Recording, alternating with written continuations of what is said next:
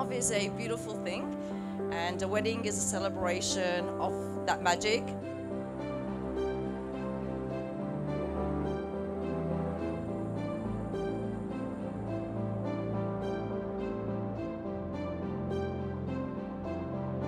We are gathered together to be overjoyed, and with Tara and Gregory, who are so wonderfully suited to one another that it is pure delight for the rest of us to see how happy two people can be.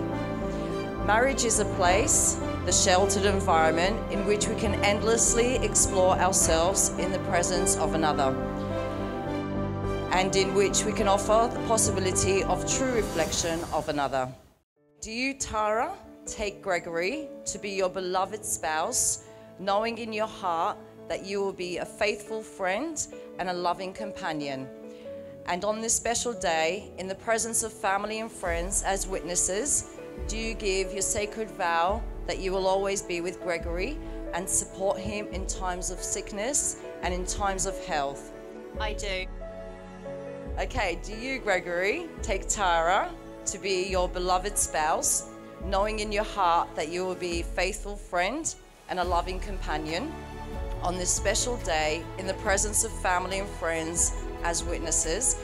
Do you give your sacred vow that you will always be with Tara and support her in times of sickness and in times of health? Yeah, I do. Gregory and Tara, you are now united as one. You may have your first kiss. Ladies and gentlemen, I present to you the happy couple.